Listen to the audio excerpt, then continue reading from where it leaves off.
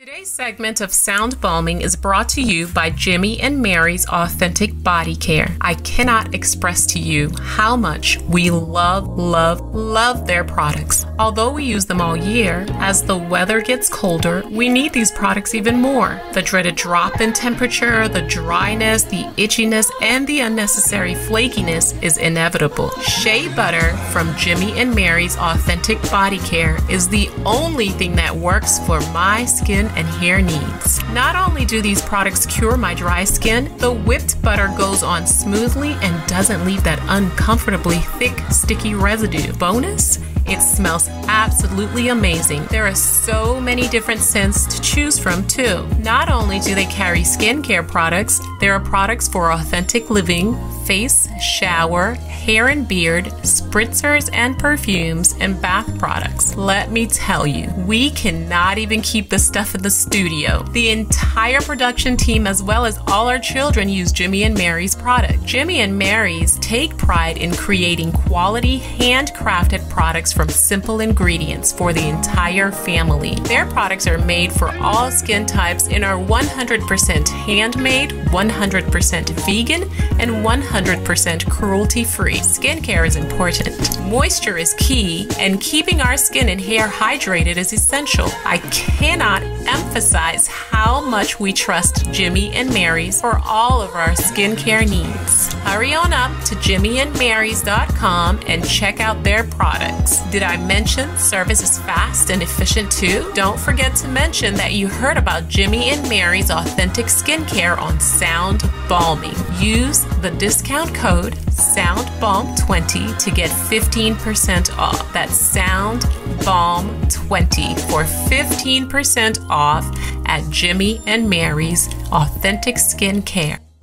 Hey everybody, welcome to Sound Bombing. I created this show for people who want to experience a radical, life-changing journey through the sounds of my diverse guests. I hope that each sound you hear on this show will strengthen your faith, encourage your dreams, and challenge you to awaken the greatness within you. Drop the bomb. Drop the bomb. We're gonna drop the bomb. Drop the bomb. We're gonna drop the bomb. Drop the bomb. We come to drop the bomb. Drop the bomb. With the bomb. This is a journey into sound. A journey which along the way will bring to you new color, new dimension, new values, and a new experience.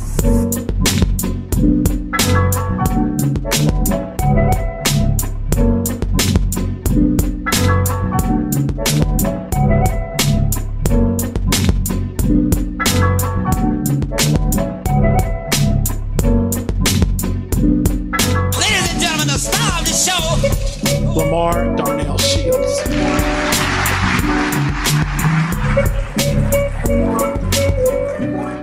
Good morning, good afternoon. Whatever the time of the day is, you're at the right time, at the right place, with the right people. Well, who are you talking to? Well, let me introduce myself. Welcome to my show. I'm Dr. Lamar Darnell Shields, the creator of Sound Bombing. And yes, I'm rocking my Sound Bombing gear today. And my goal with this show is to introduce you to the people with ideas that will help you unlock your full potential. Like my last guest, Kamini Wood,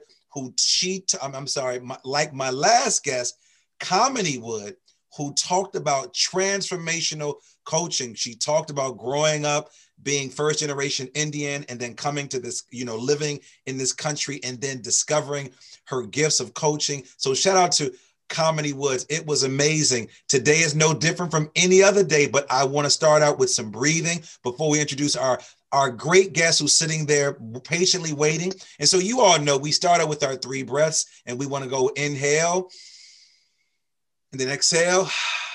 We're going to go inhale, exhale.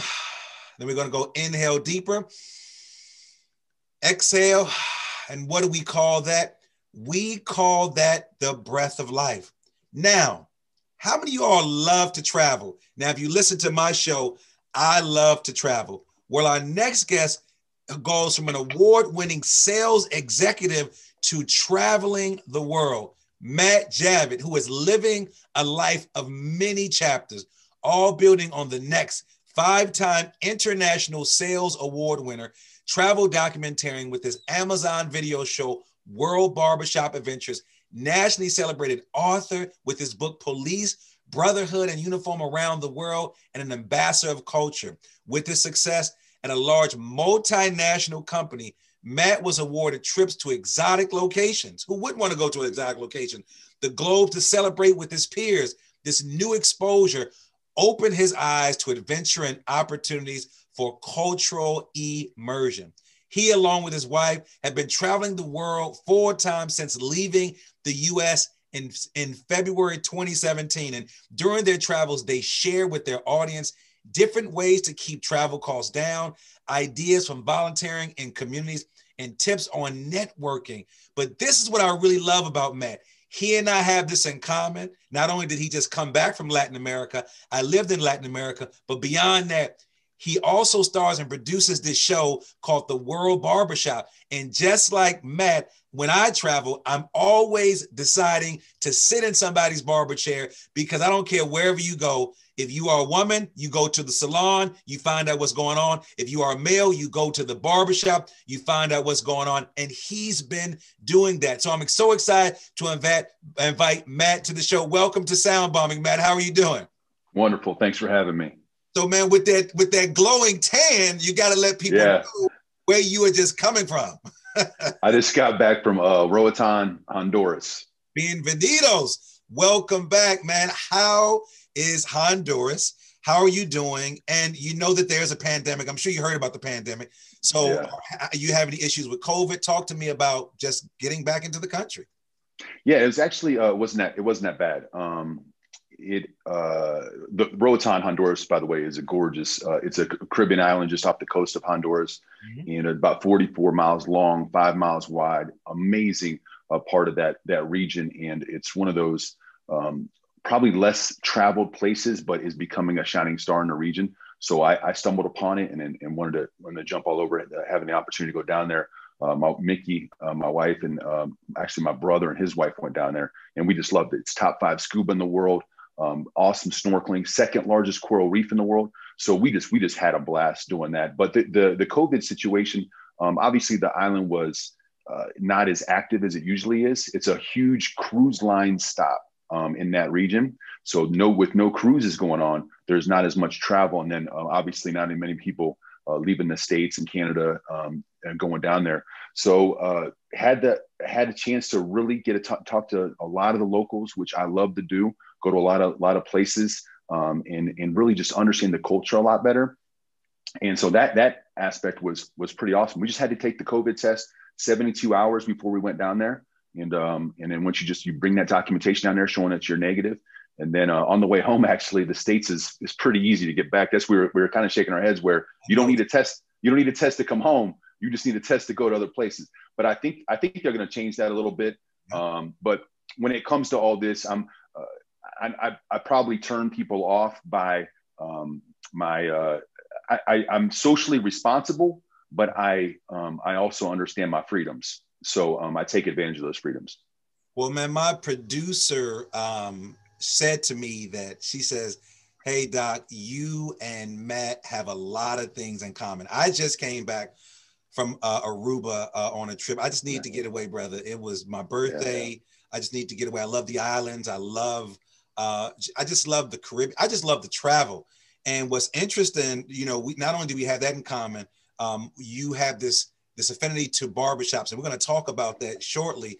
But man, just share with my audience, man, how do you go from leaving this amazing job, making amazing money, being an award-winning sales executive? First of all, it is not easy to sell. Now, you may be great at it, but other people struggle at it. So talk to me about the leap of faith, and that's what I want to call it, that leap of faith to walk away and say, I'm gonna not look back, but I want to move forward. Talk to me about what was going on in your mind, and then what steps did you make to prepare for that? Because as we talk about moving, we're talking about leaving 1 year from 2020, going to 2021. There's some listeners out there who made New Year's resolutions, and I hate that word. I said, make some real goals that are attainable. Yeah. And also change some of the habits. So walk my listeners through what was going on in your head. That's awesome. You said a lot of things there that really speak to me. Goals, and a understanding you deserve to live out the life that you dream of. And that's where I was. I spent 9 years with this amazing international company. And first 2 years, like you're saying, sales is hard. First 2 years were an absolute struggle. Hit a stride, got some luck involved, and hit a hot streak where I won those 5 international awards. And the cool thing was working for a company that's based out of Paris, France. When we celebrated, when they took the top 40 sales professionals around the world to celebrate at the end of the year, we went to crazy places. So Istanbul, Turkey, Goa, India, Chiang Mai, Thailand, Cape Town, South Africa. One year they came to Miami, Florida for our sake. But so we'd go on these amazing trips with the other executives. And that was my first exposure to international travel, was winning those trips. So I grew up a Navy brat, very young parents. So we kind of lived on the margins, but I excelled in sports. So I played Division I basketball. And so that gave me the chance to, when I was a kid, I saw a bunch of the states moving around. But then when I became a Division I athlete, I got to see a bunch of the country by playing at Duke, playing at Syracuse, playing at Nebraska, seeing all these awesome places around the country. But I never got that international travel. So this was in my mid 30s where I started winning these awards, and it blew my mind. The chance to go to Istanbul, Turkey, city of 14 million people. You're stuck there in traffic, and you just get to see the intensity and the vibration of everything that's going on around you. And I was from there, I was sold that I needed to see more of the world. So my wife and I, we typically go to Miami or go to Las Vegas or take those types of vacations. And from there, we flipped the script and just said, hey, we're going to start seeing more of the world. So we started going places like Brazil and Argentina and Panama, the country, Croatia, Greece, Spain. And then we started seeing more. And then as we started to get everything in line with our lives, my wife has her doctorate, so we had a lot of student loan there, and started getting everything in line. We started to set big dreams and goals and putting those goals on paper and saying, okay, we can do these things. What do we want to do? And one of them was travel the world full time. And that's what we did in February 2017. One backpack apiece. We made way starting in Santiago, Chile. We spent 27 months on the road to 35 countries. Man, I'm loving that, man. Prior to me having children and a family, I did a lot of that, man. And I think that's why my producer was so excited for us to talk. Not saying I'm not doing it now, but now I'm including my children. One thing I do know is travel is deeply educational and connects us as a human race and connects us to other people. What are some things that you're learning about the people that may be similar in every country, every continent, every island, every hamlet, every mountain that you've climbed? What are you seeing the deep connections with all humans across the globe? We're an amazing race, man. We just there's so many similarities across the board. Whether you go to the struggling parts of some of the countries around the world that live on the deep margins, and there's really no way out in some cases. But we all want a sense of community. We all want a sense of purpose. We want laughter and happiness and joy. And it's those simple things that we all base our lives on, that we all want. And when you have the chance to share those, when you get a chance to sit on a dinner table and understand people's stories and see the humbleness that comes from people offering that you could stay at their home and they just want to get to know you better, you get to see that the world is 99% kind, and we only hear about the 1% evil. And it's that the more exposure you get and that education you take, not only about the places that you visit, because that's the amazing part about travel is you learn so much if you travel the right way and you're not just sitting on a resort and sitting on the beach somewhere and you're just only taking in that. If you're getting out and meeting the people and you're experiencing in that way and you get to hear those stories and hear how they grew up and how they live on a daily basis, you learn so much about those people in that country, in that towns and cities. And then you also learn more about our home and where we live. And you bring that back with you. And then you get to appreciate the luxuries we have in this country just by being born in this lottery ticket of a country. You get to appreciate this more, and then but you also get to appreciate where you're going more as well. Man, you said a mouthful, and I love the concept of appreciation where you're going, appreciation where you came from, and appreciation sort of what you want to do next. So you talked about what's the connection with peoples. What are some things that you're gaining from this experience that you were not getting at your job? Because a lot of people, Matt, come to this space and come to this platform because they're not satisfied with their jobs. They're not satisfied with their relationships. They're struggling with their spirituality or their faith. They're struggling with diet. They're struggling with these stories that the world has told them over and over again, and they brought into that. And what I hear you say is there's this great book that I read called Soul Craving. Like your soul was craving something that you were not getting at your job. What weren't you getting, and what are you getting now? Well, I wasn't running away from our situation. We've got an amazing community. We live in Indianapolis, Indiana. Got an amazing community here, great church community. Our friends and family are nearby. Get a chance to spend a lot of time with them, and we loved both Nikki and I were at our peaks in our careers at that time before we left. So everything was extremely positive and moving in the right direction. But we had this desire to learn more and educate. I'm all about growth and constant growth, and getting very uncomfortable to the point that you're learning. And that's what I knew, that an experience on the road, and we were in a comfortable level. Like, we're married 15 years now. We do not have children. I know a lot of people ask that question. Do you have children with the travel? We do not have children, but we were very comfortable in life. And I knew that it would help us so much in these next chapters, because I'm all about looking at life at different chapters as we go through, and all the things that we learn can take it on to the next chapter. And I knew if we put ourselves in kind of that uncomfortableness of traveling with a single backpack, taking a lot of cold showers, meeting a lot of different people, that it would help us grow in these next years of our lives. And that's what I wanted to do. And I was yearning for some of those relationships and just that knowledge on the road in these different cultures that I had exposure to. And you spend 10 days there and 12 days there, like the American vacation system set up. And then you're flying back home and you're thinking like, God, I wish I could have spent more time. And you're looking at the map, thinking about all the other places you want to travel to. So I just wanted to put us in that setting where our days were filled in these areas, walking the markets and meeting the people. And then from that, take that information and be able to grow on it, to understand not only like more about myself, but okay, where do I want to go in my life? Like what's calling me? What are the things I'm trying to do? And that's how we did. And that's the reason I wanted to do it, for sure. So when you said calling, I believe the great thing happened when you listen to your soul's calling. What advice do you have for people whose soul is calling out, but they're like, listen, I'm changing the station. I think I hear a commercial break. I think that my earbuds are not working because I am afraid to step out, even though my soul is longing to do something different. You got to understand you deserve it. If you've put in the time and effort to put yourselves in a scenario where you've got these bigger ideas and bigger dreams, then you got to understand you do deserve that. Because there was a time in our goal process where I continued to doubt myself. As we were getting close to having the money ready to make the trip, I was thinking, man, is this sure this is me? And then as you research and you start to see the other people that have done it before you, you're like, man, this guy did it. This girl did it. Why can't I deserve this? And so you got to understand you do deserve to live the life that you want to live, but it's the negativity and the outside influence of the people that they want you to stay at the same level as them. So then they don't feel bad about their lives. And you got to get beyond that and understand like, oh, it's okay for me to live out my dreams.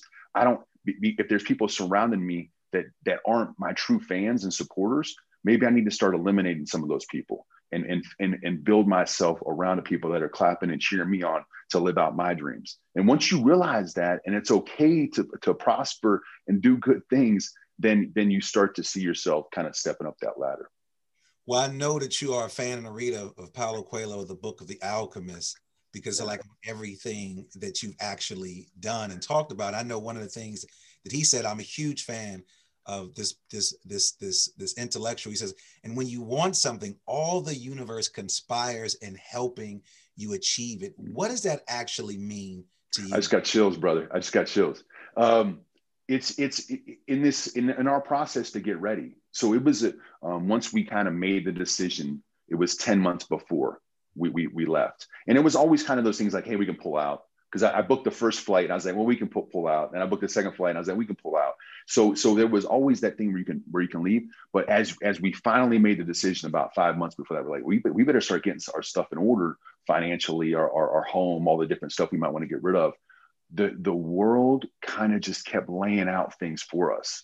Like it was amazing how everything kept coming together to make everything so perfect in our life. And I think that's what it is. I think if you make a decision and you're saying, I'm going to go do this thing, and you put in the time and effort and energy to make it a reality, you'll be surprised how things begin to narrow and that vision becomes to take its own life, and great things start to happen. And again, it's one of those things where you can't be afraid of all the goodness that's going on and all these awesome things that are happening, because it just means it's the right time and the right signals. Well, man, I created a series. It's a traveling show called Fades and Fellowship. And it starred basically Dr. King's barber, like Dr. King's real barber. His name is Nelson Malden, 82 years old, looked better than both of us, man. Met Dr. King when Dr. King was very, very young. And when I met him, I wanted people to know his story, because anytime you sit in a barber's chair, you know this, we share stuff with our barbers that we don't even share with our significant others. We take to the grave, and our barbers know so much information about who we are. And just like you, Matt, whenever I travel, I have these routines, man. I have these routines and rituals when I travel. But one of the things that I do is I'm always stopping by a barber shop. Now, I don't let them cut my hair, because my hair with my barber, I stick to, allowing other people to, but I'll let them shape me up. I won't go too. Because I got to respect, there's a code right in the barbershop. Well, at any rate, just like you, I know that if I step into any barbershop, I'm going to get a lesson. I'm going to learn a story. You think about the famous scene on Coming to America. Eddie Murphy comes into America, and he goes to the barbershop, and he portrays all of these characters. But in the barbershop, there's some valuable lessons that are there. And so just like you create this work, just like I did. Mine was a storytelling series on stage in front of a live audience. Yours is a series called The World Barbershop. And I think you got a chance to meet Anthony Bourdain, which I'm like blown away thinking about him and his life and how his life ended. Why did you decide to go to barbershops in the countries that you visited? And what are some things that you discovered that may be similar in almost every barber's chair that you've gone to in all the countries, and including the United States? Because I want people to understand, if you've never been to a barbershop, you just don't know what's going on. Just like going into a salon. But what are some similarities and maybe some of the differences from some of the stories that you heard in those shops? Yeah, so obviously spending 27 straight months on the road, I had to get my hair cut. And I've always been somebody that's kind of kept it pretty tight.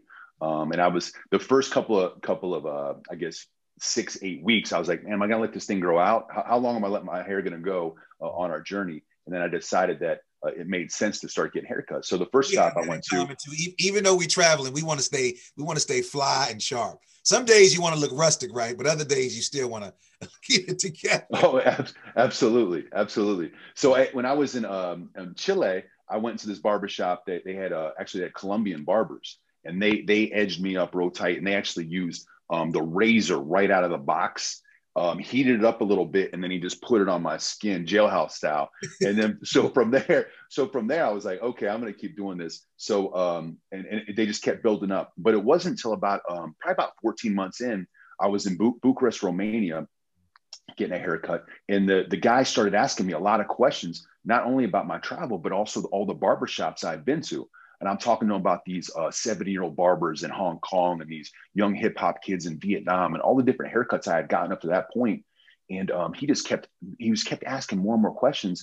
So I went back to the apartment we were staying at in Bucharest, and I told Nikki, I said, we might want to start documenting this and start sharing this with my friends back home and other people that might not understand what it's like to go to barbershops and other places. So that's where the series started. I kind of regret not getting those first 14 months because I went to some awesome places.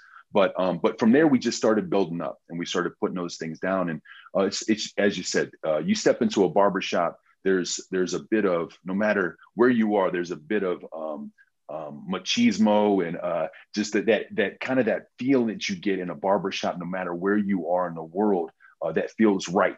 And even if you don't speak the language, because when I was like in Japan, they didn't speak English. So, but it's just that body language, the smile, it's how you enter the room, all those things that make sense that they can vibe off of. And then as you just describe what you're trying to get on your hair, and maybe even use your phone to show them like what it used to look like, then they understand what to do. And it's just nice and comforting to go through that process. And there's a ton of different styles, a ton of different ways to do it.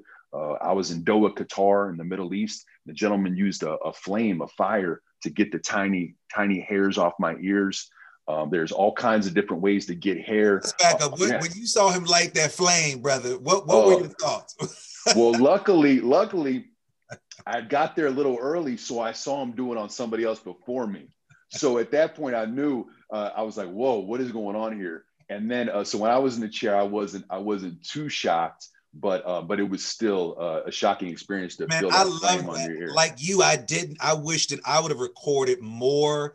I took a lot of photos of the barbers that I sat down with. I was enamored with chairs. I was enamored with their process. I was enamored in awe with the space and how it looked, because at the time I was building a set, and I wanted to build this set that when people came to the show, Matt, that they felt like that they were in a barbershop. And when I met Mr. Malden, I mean, you can only imagine the conversations that I had with him about Dr. King. And of course, I didn't even get a haircut. He says most people come here and they don't get a haircut. They just want to talk to me about the people. And not only did he cut Dr. King's hair, because at the time, remember, African Americans can only cut African Americans' hair, and Dr. King and all these other celebrities, they couldn't go to some of the white barbershops.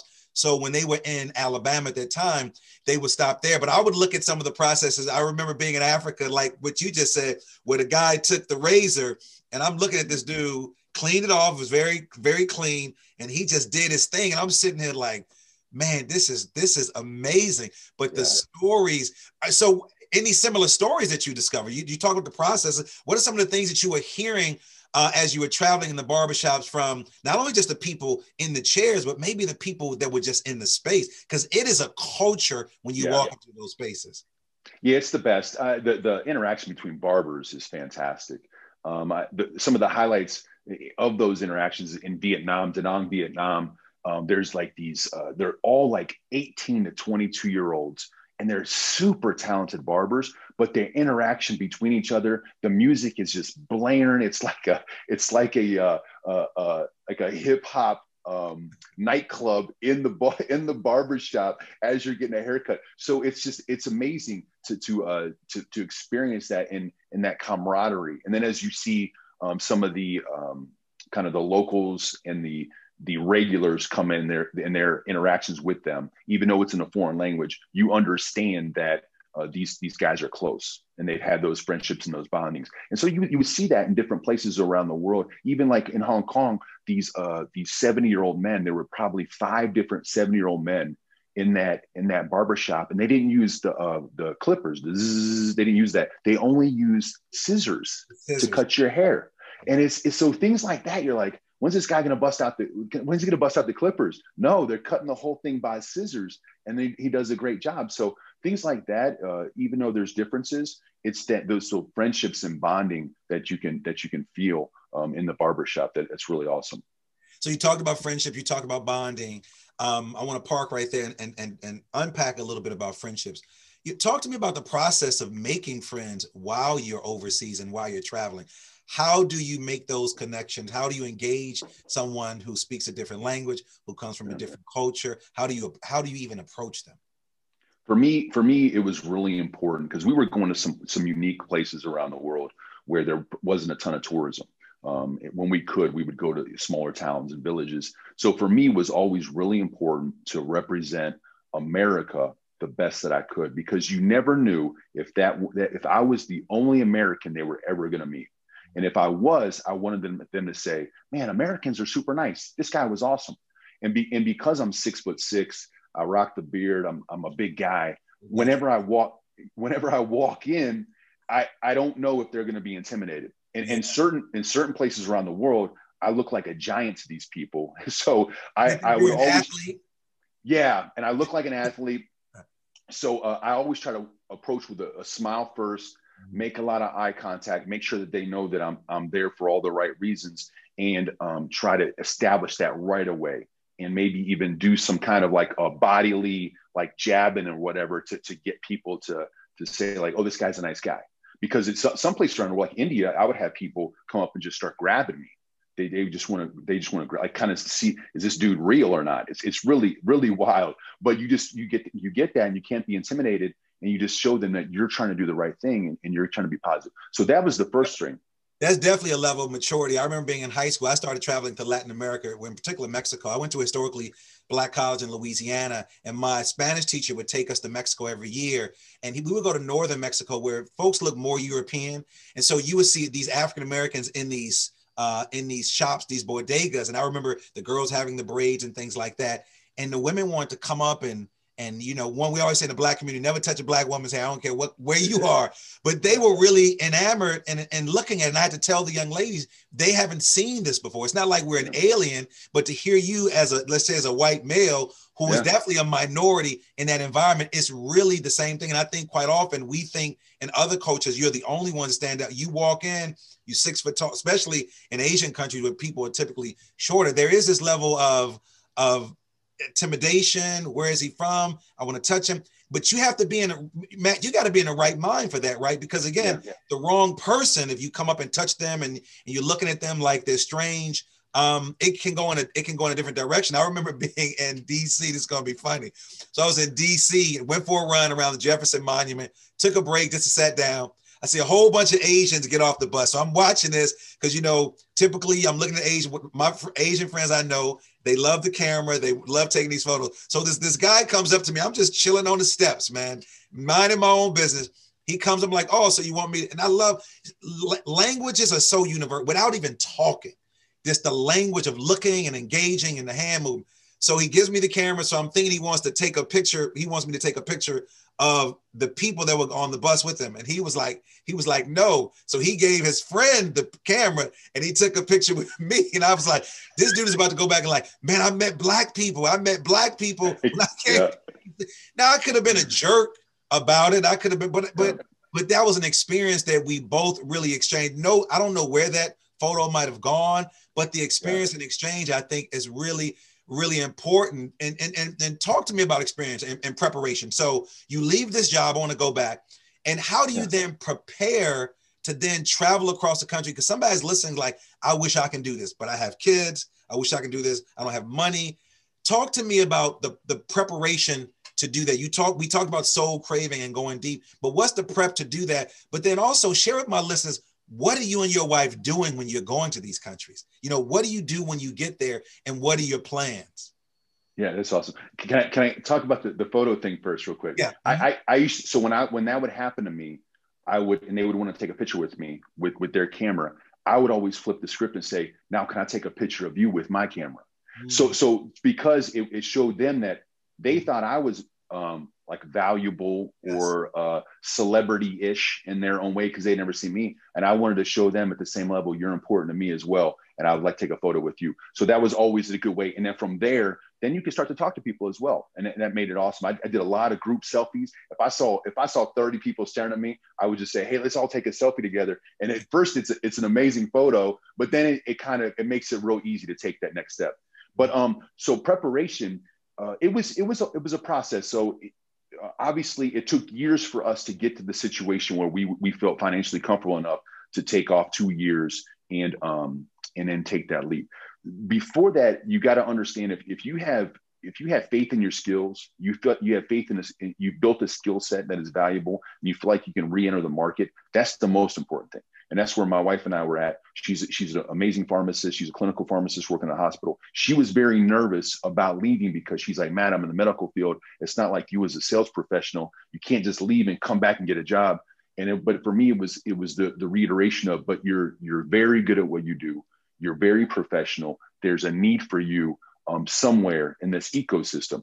The same place she left hired her back. I knew that was going to happen. She would think that she wouldn't be hired back because when you talk about the medical field, that's something is in all the countries that you've gone to. She could have been like, well, the hell with this country. Let me go back to Nicaragua, Honduras. Let me go back to Asia to do these things. That's interesting that she would think that she wouldn't be able to come back into her profession. I think it might be the competitiveness of the medical doctorate and the things that they go through that process, that they're always like trying to fight with their peers to be the best. I don't know what it is, the psychology behind it, but you see that often in that profession of people thinking, well, I can't do certain things because it's either going to be frowned upon or it's harder to re-enter. But I just kept instilling in her, like, you're going to be fine. You're going to be fine. And me as a sales professional, I knew I'd be fine. because everybody needs a sales guy at some point. And whether I'm selling roofs on a house or selling what I was doing in technology, I'd find a job. And so for me, it was more about the experience than the income I was having. I wanted to live my life. So we had to prepare our skills to have that confidence to leave, but to get the money financially to leave. But the thing that people don't understand is traveling is not expensive. The way you do certain travel, if you stay in a resort, you're flying a certain way, you're trying to do it, staying at 5-star hotels, that stuff can be expensive. But if you're doing travel in an authentic way, where you're staying at Airbnbs and you might have a host there with you, and so you're kind of sharing, you're in a bedroom in somebody's house in a foreign land, that stuff could be really cheap. And then when you're thinking about what we did, where we would stay in a geographical area for a long period of time. Like we were in South America, on the west coast of South America for 3.5 months. So the getting to other places was not expensive. So once we were there, getting from Santiago, Chile and Valparaiso up to the northern parts of Chile, San Pedro de Atacama, which is gorgeous, and then going to Machu Picchu, and then going out to the Galapagos Islands. Usually Galapagos Islands would be expensive, but we were already in Peru. And then we got to Ecuador, so we could be flexible with our time. So then it became cheap. So because we carved out long periods of time in an area, we really drove our costs down. And then we did some creative things around volunteering, where there's websites out there, Workaway, where we volunteered our services for a place to stay. We did a bed and breakfast, and we for a month on a Greek island, we helped a lady out with her bed and breakfast. So she gave us a place to stay and some food. We did the same thing in South Africa to Surf Lodge for a month, where we helped them at their resort, and they gave us a place to stay. Met some other awesome travelers and really got embedded in that area in South Africa. So there's different ways. Here's a crazy one people don't understand. There's a website called Trusted House Sitters, where you can watch people's pets and they'll give you their house. So Zurich, Switzerland, extremely expensive, probably somewhere we couldn't have gone based on our budget. But we watched these 2 cats for 3 weeks and had a 2-bedroom, 2-bath, awesome house on right near Lake Zurich. And it was an amazing trip. All that for free, because we watched 2 cats that were basically doing their own thing the whole time. So there's ways to keep your costs down when you. I have some people that got 2 pit bulls in the projects in New York. If you and your wife babysit 2 pit bulls in the projects, and your wife got Chicago roots, I'm sure she could handle it. How do you all go about choosing where you're going to travel? Well, now it's a little different. Now we're kind of trying to see, like, okay, what are those locations we get a chance to travel to on the big trip that really are deep inside our heart, that we want to put at the top of our list to make that happen. So that's now. So we got that list is always growing, but we've got some places at the top of that list. When we were traveling with the big trip, it was really about staying in the sun. We love the sun. We love warm climates, and we only had 1 backpack apiece. So we had to have warm weather-ish. So we followed the sun for those 2 years. And then once we're in an area, it would be like, okay, is there an event going on? Are there certain things going on as an event that really brings the culture together? So like big festivals are amazing ways to understand the cultures. So we had a chance to go to a lot of festivals in Europe and get to see that. Sporting events are huge. So I got to see sumo wrestling in Japan, rugby in Australia, cricket in India, and cricket on the streets of India with the kids, but also cricket matches in South Africa. So sporting events really brings crowds together. You get to see how people love their sports and stuff like that. Music is huge, obviously, going to music festivals or just small concerts or even like bar settings where you get to hear people's music.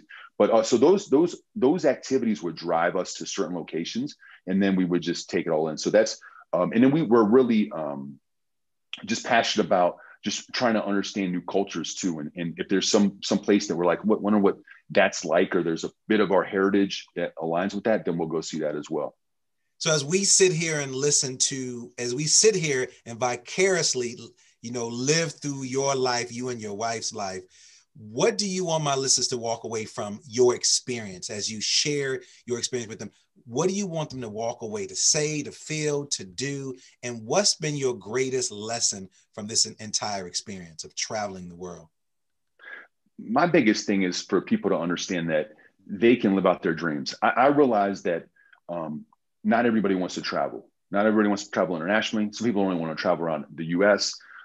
So that was my dream. But you got to understand that if you're always watching on social media, everybody living out their dreams, and you don't think it's possible for you to live out your dreams, it is possible. So that's the biggest thing that I always try to share with people of this was my goal, and I put it on paper. I'm really big on writing things down on paper. There's something about if you're telling the universe on pen and paper, and the universe can see your list, the world's going to work hard to make that stuff happen to you. And then you put the action behind it to bring those things to life. It can happen. So those are the kind of the basic things that I try to tell people is you got to understand where you're trying to go. It's just like when we were traveling the world, we knew we were trying to get to, but we had to create a way to get there. And it's the same thing with your life. If you don't know where you're trying to go and you're just living life, just la-di-da, you're going to look back in 3 years and be like, where'd that go? What happened there? But if you know the direction you're trying to get to, you put it on paper, you have goals and ideas on how to get there, then it's you understand every day why you're doing this with a purpose to achieve these things.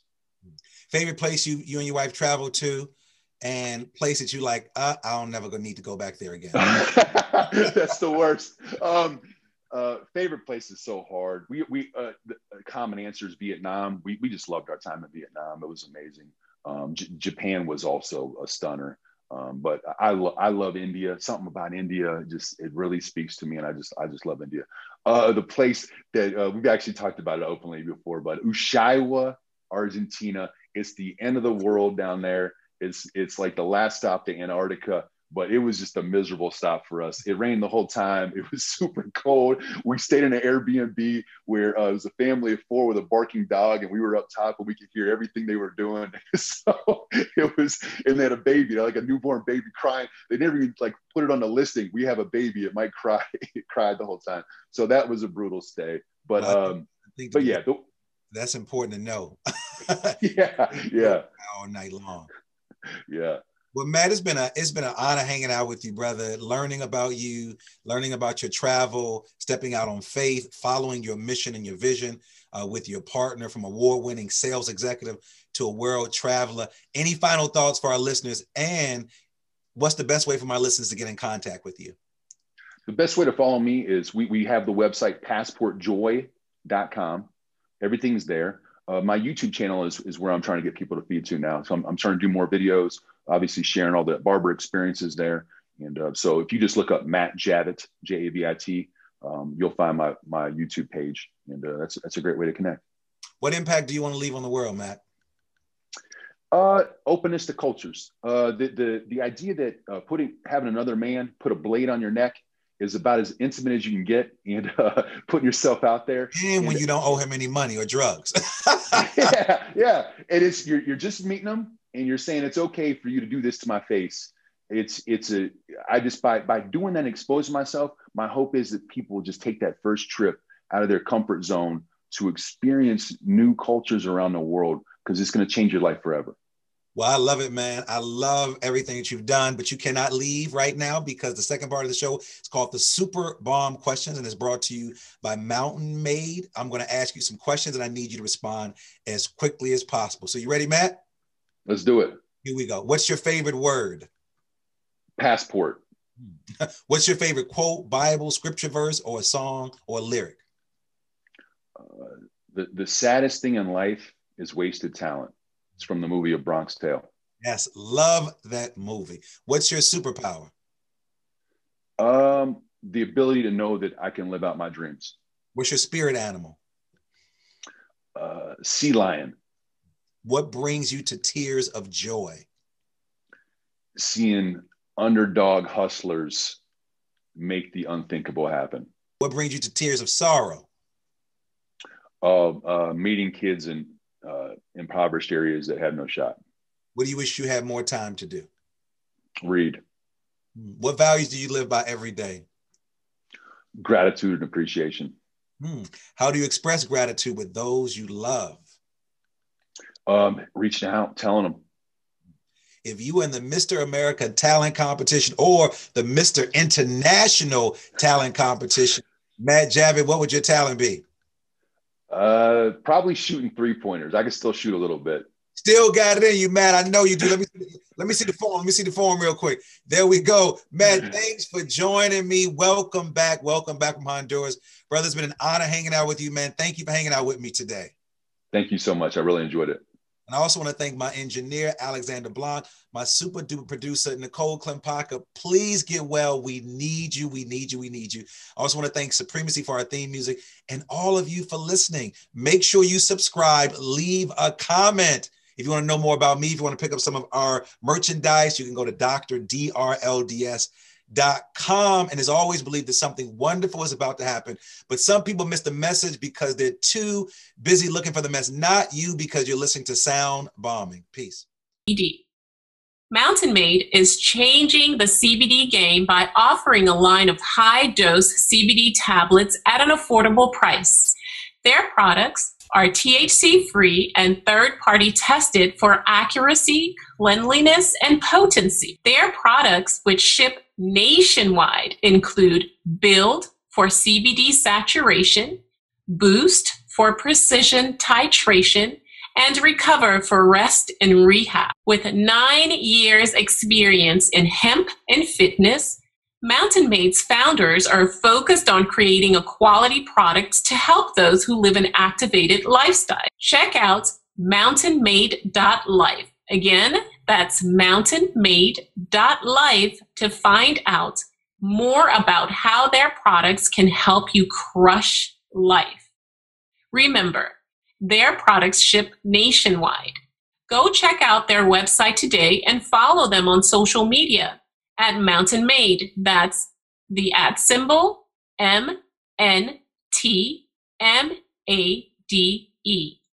Our staff at Sound Bombing uses Build before a morning workout, which helps to push our bodies to a whole new level on a daily basis. Try Build, try Boost, try Recover. Our staff is using these products to enhance our active lifestyle naturally, and we are crushing life with Mountain Made CBD, and you can too. Start today by going to mountainmade.life and ordering Build, Boost, Recover, or the multitude of other products that they have which will enhance your lifestyle. I promise you, you won't regret it.